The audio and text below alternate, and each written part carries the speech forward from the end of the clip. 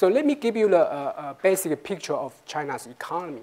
Number one, China had a suppressed consumption for many reasons.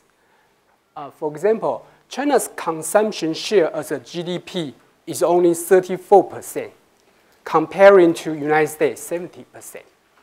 Okay, so you had a low consumption. It means what? You had an overwhelming high savings, and it's true. If we look at a gross domestic savings ratio, China is above 50%, comparing to United States 10%, Japan 20%. So it's very high.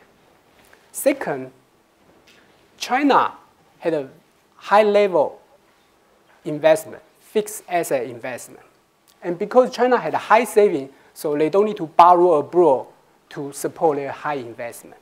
And most investment are in these three pillars of the economy. Number one, manufacturing, like expansion, structural purchasing equipment, around 17% of GDP.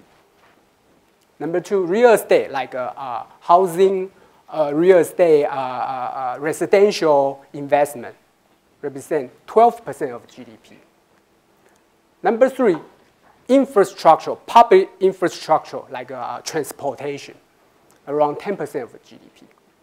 And as we say, China had a suppressed consumption, so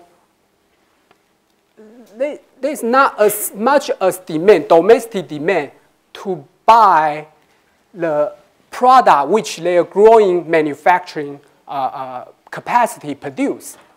So what do? They sell it to the rest of the world. So they encourage export. So China had a very high export dependence, and most of them are to Europe and the United States. So looking at this, this export growth not only directly contribute China's economic growth, but also because the prospect of growing foreign market induce further more, build out of manufacturing capacity. So we can say export is like a driver of the China's economic growth. And right now, all these four pillars have some problem. Over the past several months, we saw data information telling us China's economy is slowing down. Right now, the question is this slowdown a soft landing or hard landing? So I will talk about it a little bit, and our panel will also discuss it later on.